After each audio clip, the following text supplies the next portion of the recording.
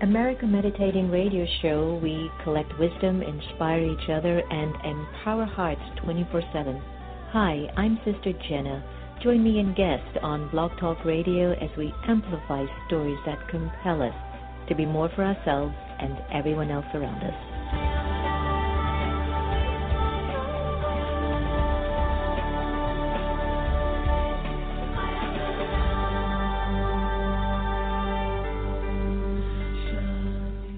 In 1987, some first graders were promised a college education. This came from Oral Lee Brown, who saved a large portion of her modest income, sending 19 kids to college, helping others. Pass it on from the Foundation for a Better Life at Values.com. Are you in need of a tech service company that's going to deliver the best solutions for your business? Then Attronica is your solutions headquarters. Here we specialize in your individual needs to make sure your business shines. For more information, please call 301-417-0070 or visit us at our website at attronica.net. Attronica, where we deliver for you. Get off the grid and step inside your heart. Sister Jenna guides you through a powerful, encouraging, and motivating meditation that allows you to let go and become aware of you, regain strength, power, and peace. The Meditation Museum in Silver Spring, Maryland offers a variety of courses and activities to make your life go a whole lot smoother. Located at 9525 Georgia Avenue, you will be able to experience the beautiful silence that's in the space. There are courses in Raja Yoga meditation, positive thinking, stress-free living, and personal development classes. For more information, call us at 301-588-0144 or visit us online at meditationmuseum.org. Hey everybody, it's John Duperrin from Project Forgive. How are you doing? You are in the right place for the highest level of conversation to feed your soul. American Meditating with Sister Jenna. Stay with us. Hey everyone, it's Sister Jenna, and welcome to America Meditating, online radio show where you get to learn more about who you are and perhaps the way that life is preparing you in the world. I want to give a big shout-out to Jean Duperrin, who has really been a very, very big friend of ours and has definitely continued to amplify our work in the world. Well, the political campaign is still quite a conversation, and I know my producer, Antonia, keeps going, Sister Jenna, why are you so caught up in this? I'm caught up in this because I love the world. I love this country. I love destiny. I love the drama. And I've been sort of participating and observing some of the conversations and some of the news reports, and I'm watching it from a detached perspective and yet from a very passionate perspective. So it's a very big balance of the in and the out, sort of. I'm looking at what's going on with our political energy, with the yin and the yang consciousness. I don't want to take sides, but I want to be prepared with what we're going to walk into starting January 21st, 2017. I believe we're all responsible for the condition of the world, not just the voice of one person. One might be the mic that amplifies what we have been thinking and feeling for quite some time. So I'm definitely not pointing fingers on Donald Trump or Hillary Clinton or Bernie Sanders, but they are speaking in ways in which I think it's helping us to hear our own voices if we're really being honest and open enough. And even when I look at the conversation of meditation and spirituality, I'm finding it a huge call at this particular time. And coming up in May, we're launching a new meditation workshop and activity and initiative for the country, and we want all of you to come on board and to participate with us. And for those of you who are really listening to this conversation today, and I usually don't do this because all the people, even on my Twitter account, which is only about 500, are people I really know personally. They're my friends, for the exception of about 15 people. I'm beginning to move in the area of saying, let us continue with the story. I've got a lot of things percolating and things that are very well intended and meaningful, and I think life-changing for our nation. Please stay tuned. We're going to have Dr. Tara-Rodden-Robinson on the air, and we're going to be talking about an alchemist of time. She's an executive coach, and she'll be taking us through different conversations and ideas and thoughts that she's been percolating in her life, as well as talking about her new book, which is entitled Sexy Plus Soulful, A Woman's Guide to Productivity. So before I get Tara on the line, let's do a little meditation, which is what we really do well here. And I'm going to invite you to just relax, keep your eyes opened, because I advocate open-eyed meditation, so we can look where we're going whilst we're walking and moving around. And meditation is a state of awareness, not just sitting down and saying you're decluttering, but when you're walking and moving around, be in a decluttered state. Breathe in deeply, relax, and from my famous Off the Grid, Into the Heart meditation CD, here's the Letting Go track.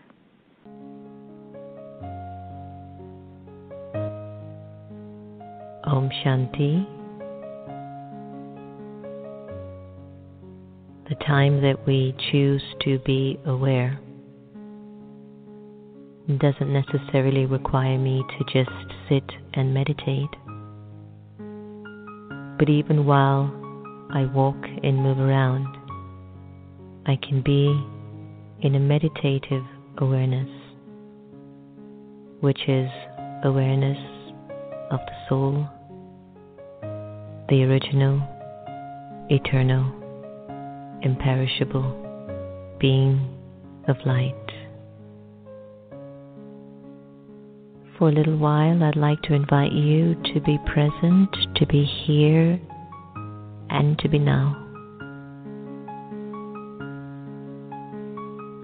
Allow your mind to settle in the moment, to relax.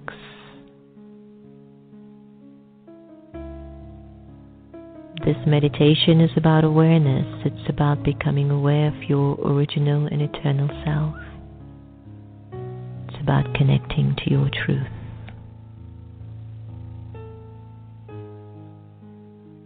Let go of your name.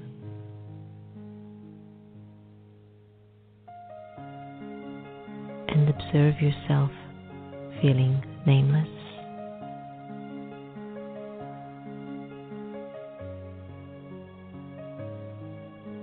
Let go of your gender, to discontinue thinking you're a man or a woman.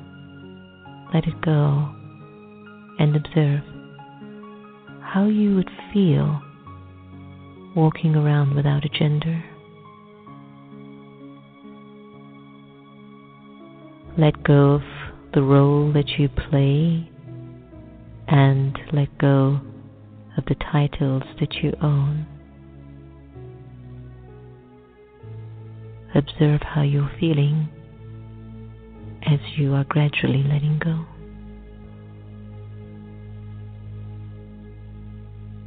Let go of your religion and put it aside just for now.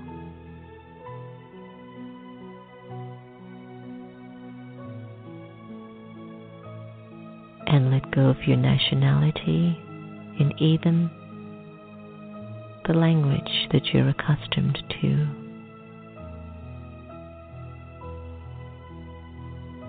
Imagine you have no name, gender, role, title, religion, nationality, or even a language.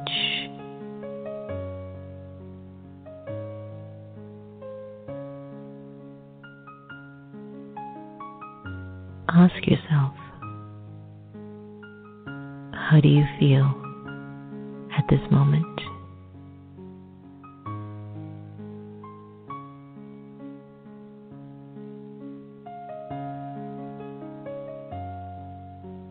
And in this feeling, who would think of you and who would you think of?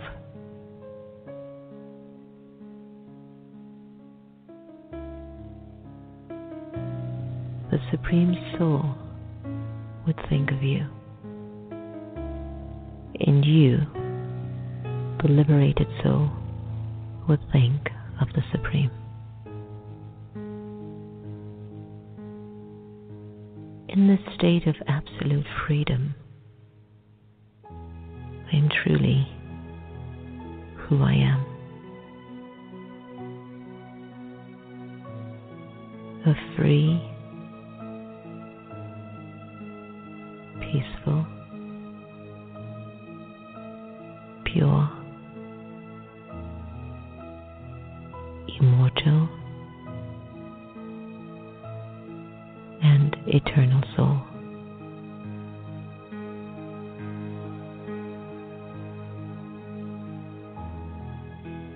Allow yourself to just be absorbed in this awareness.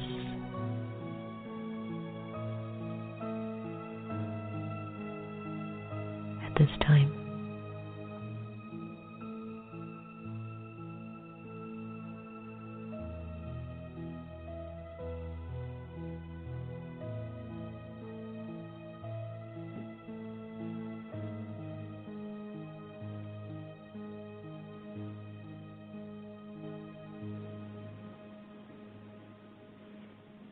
Welcome back.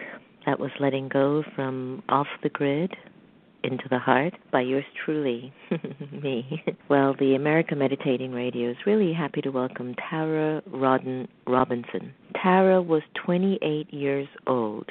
She dropped everything to move to Costa Rica, where she fulfilled her dream of living and working in the rainforest. Since then, she earned a Ph.D. in biology, authored Genetics for Dummies, left academia to become an executive coach, and is now an internationally recognized expert in the field of personal productivity.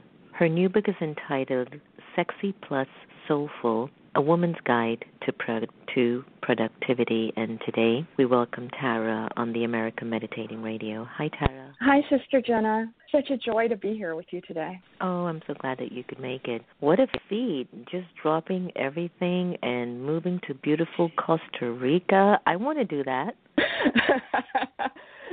You know, as you were reading my bio, I kind of got a little emotional because sometimes I look at my journey and think, did this occur for me? How did I get the blessing of living this amazing life? You know, in my spiritual community, we have this awareness or just knowledge, and it's written, but I don't know what's written. Yes, exactly. And so, you know, I do everything that I think I'm supposed to be doing. I act like I'm in charge.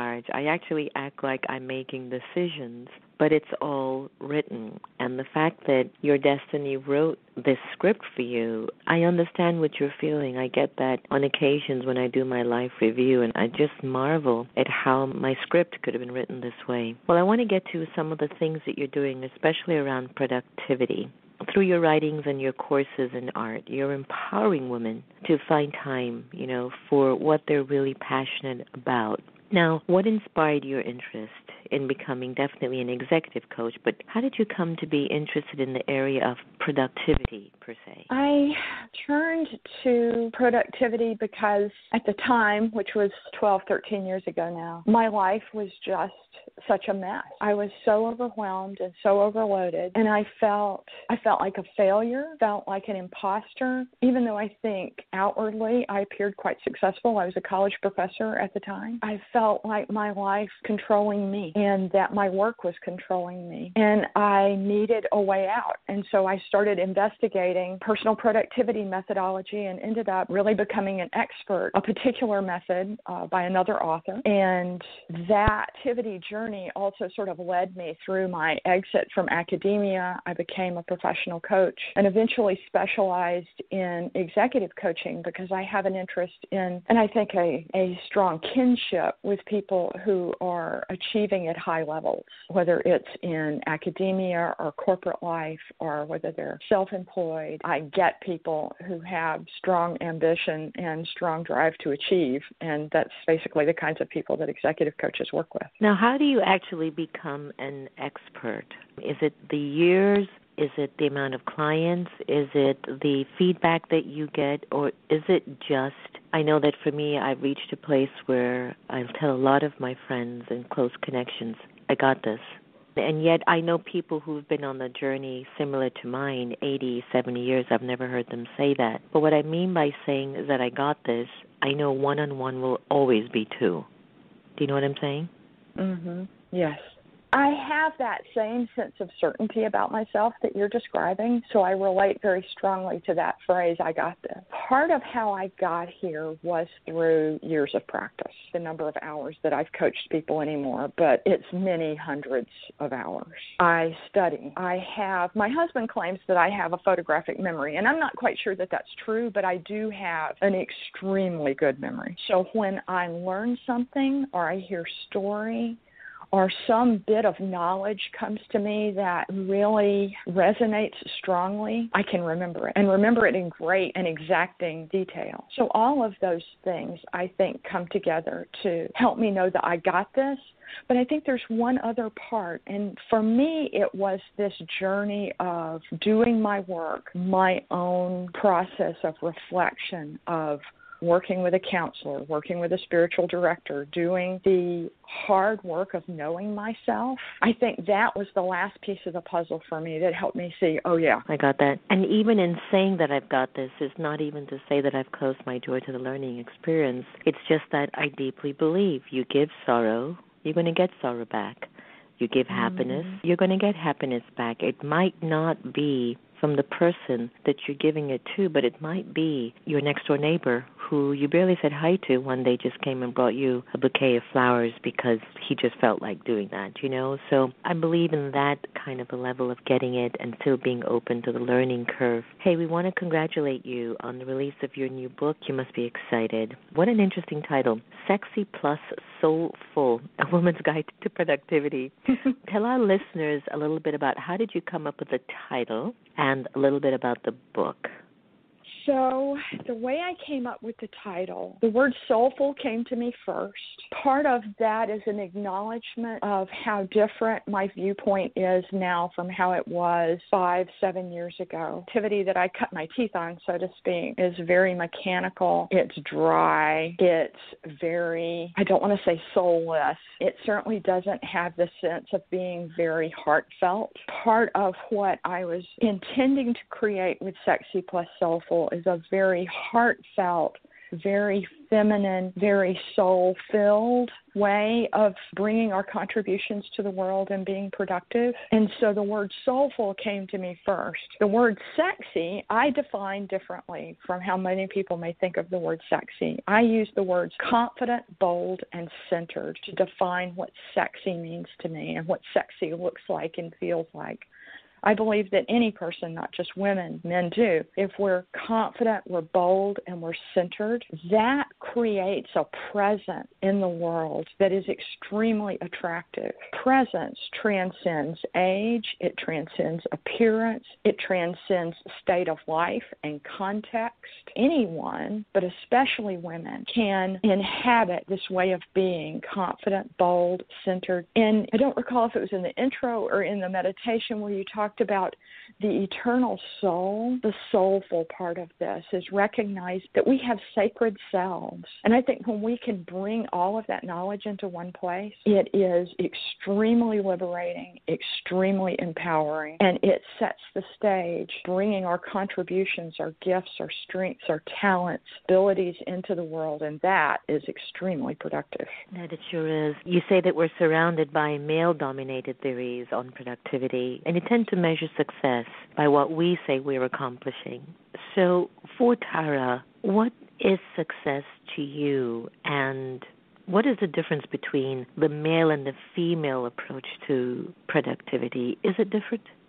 Well, I think it's very different, and I want to answer that first question first. What does success mean to me? We live in a culture that looks at appearance, it looks at status, it looks at material wealth, and uses those as some sort of gauge of success. And I think it's very easy to fall prey to that worldly definition of success. But here's what success looks and feels like to me. Being fully present, fully engaged. In other words, not distracted, but being attentive, totally there for the person with whom I'm in the room with. Being compassionate, putting love first and letting love guide my decisions. Residing in that place of enough and understanding that the material goods define me. Those are all part of what success looks and feels like to me. I think ultimately one of the things that I've come to understand very deeply is that we do not control our result. We can do all the right things. We can work very hard, and we may still not get the result that we're attempting to manifest, but we can control our effort. And so if I'm engaged in sincere and devoted effort, if I'm present, if I'm fully engaged, those are all part of what success is, because I can't control how my results are going to turn out, but I can control showing up and being the best me I can be. So that's what success looks like to me. I like that. You know, it's defined in so many ways,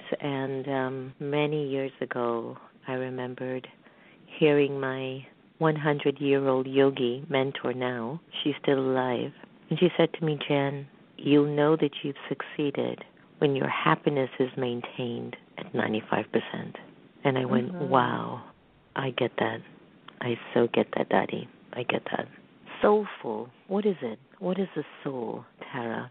When you speak about being soulful, it's such a big language nowadays, and it's no longer just something that people used to wonder, what is she talking about? I mean, everyone's talking about. You've got Oprah Winfrey with her Super Soul Sunday. You've got Soul Pancake. You've got just a lot of soul conversation. What is your understanding of soul and soulful?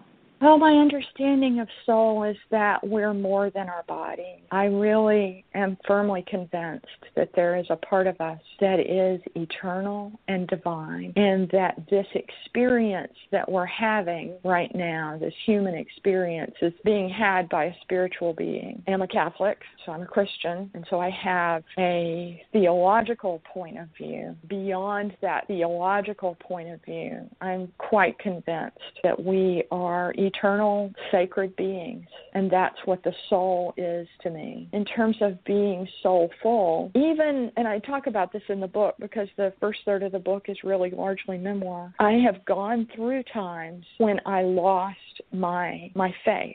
And even went through a time in which I thought I was an atheist. Even during what now I look back on and seeing a very, very dark time in my life, still felt that the life of the spirit, a spiritual life, was needed in order to be a whole human being. And so when I think of soulful, I'm really thinking of that spiritual life that can transcend or go beyond or be set aside from a particular religious or theological point of view. I believe that we can have a sense of the sacred, and that we don't necessarily have to have a belief in divine in order to cultivate a sense of the sacred. And that to me is what soulful is. It's a heart-centered, I get emotional when I talk about these things. It's a very heart-centered, very love-centric way of being. It is that, though, because I think we're getting behind the veils when we talk about it, and we're revealing ourselves at a very, very deep level. Thank you for sharing that. Thank you so much. You have written that when we are under the influence of the 3 destructive myths about time, we tend to prioritize accomplishment over practically everything else, and especially over self-care, our loved ones, rest and play. What do you say are the 3 destructive myths that you refer to? So the 3 destructive myths about time, I came to understand these after working with many, many people over close to 10 years of working as a coach. And the first of these myths is, I will have more time later. Most of us realize when we say it out loud that it's a myth, that we recognize that 2 weeks, 2 years from now, life is going to be just as full as it is now. But we tend to live our lives and make our decisions as if there's going to be more time. There's not more time later. And in fact, later doesn't really exist. We really only have the present moment. That's where we live at every single second. And so if we're going to have enough time, we have to learn how to have enough time now. And so that's part of the book, is teaching people how to have enough time in the now. The second of these myths is time is outside my control. It's true that we can't control the ticking of the clock, but what people don't realize that our brains actually manufacture our experiences of time. And a lot of this comes from the work of neuroscientist David Eagleman. And what his research showed was that the amount of detailed information that the brain takes in and writes into memory is what the brain uses as a way of estimating how quickly time is passing. So if we're rushing through life, and our minds are not writing down a great deal of detail about the world around us, the brain assumes that time is going by more quickly. Opposite is also true. And so this was such a beautiful experience as I was listening to your guided meditation before we started our conversation. Again, more details about the moment around us.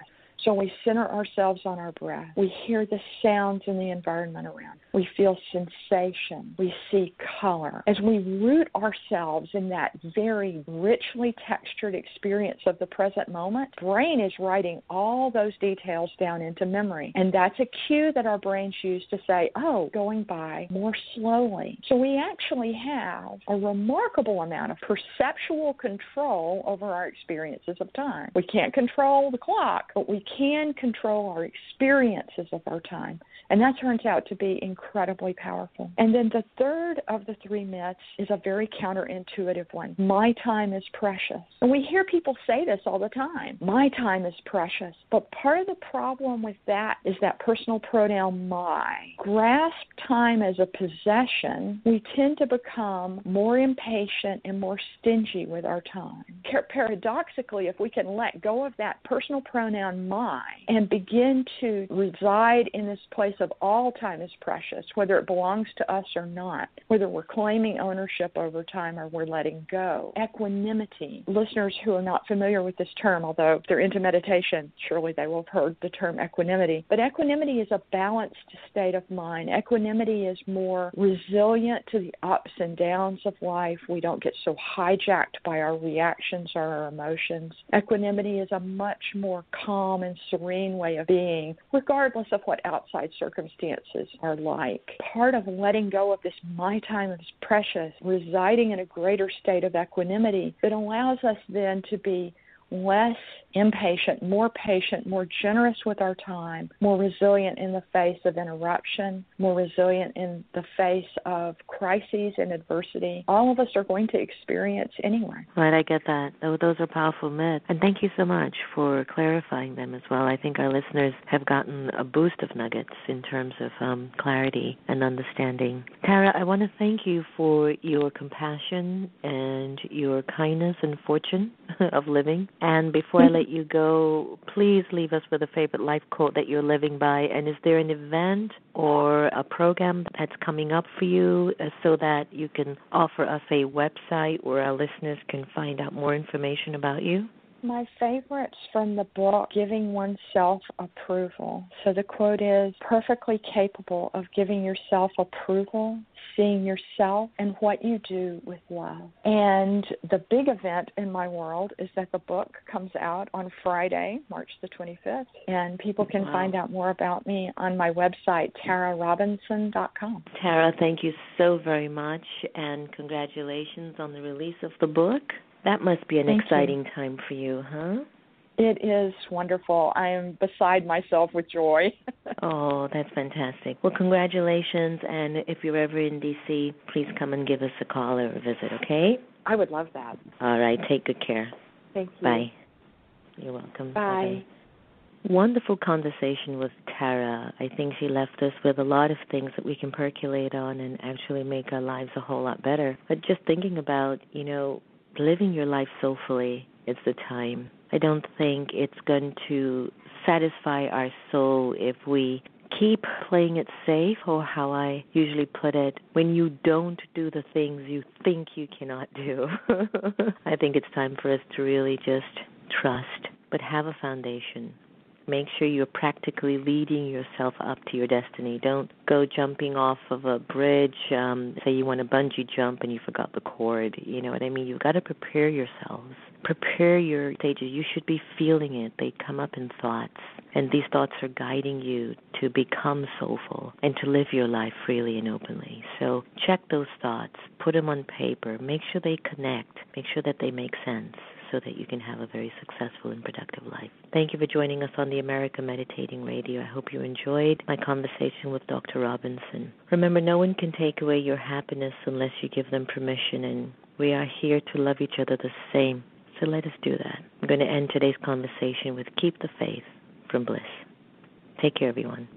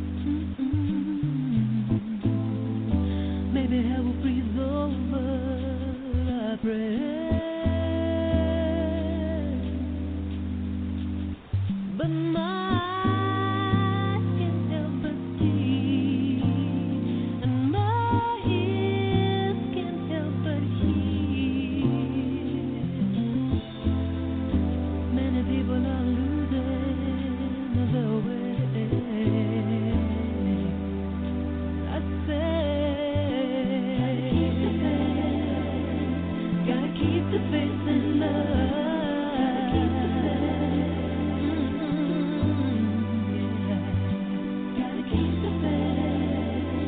Gotta keep the faith in love.